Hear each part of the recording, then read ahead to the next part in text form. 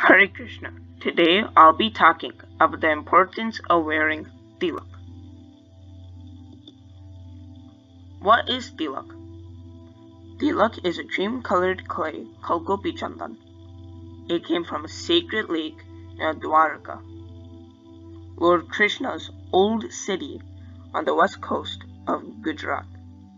Krishna's greatest devotees, gopis, had also visited this lake.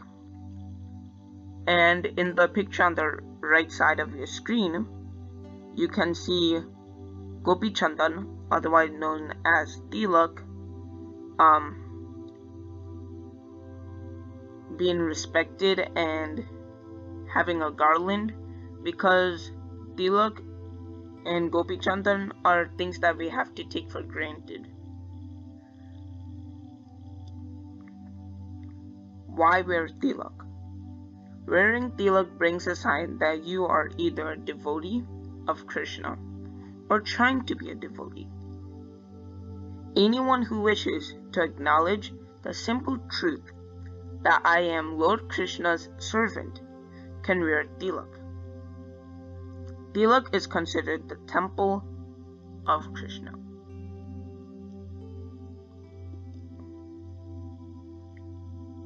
Location and places to put tilak. On this picture I found, these are the places that you put tilak, and there are 13 mantras that go with it, such as the forehead, you say Om keśavāya namaḥ, and so on.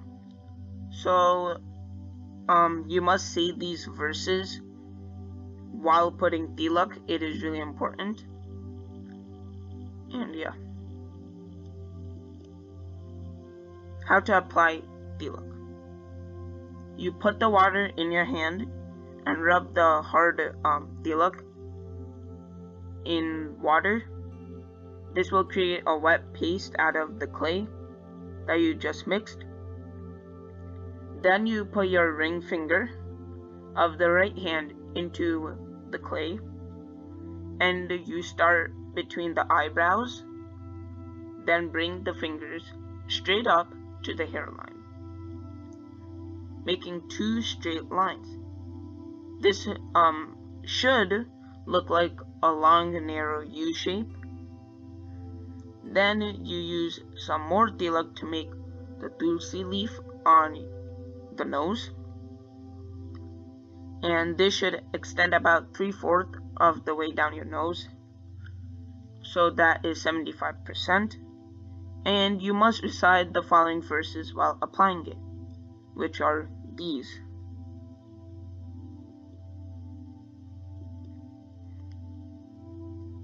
Hare Krishna.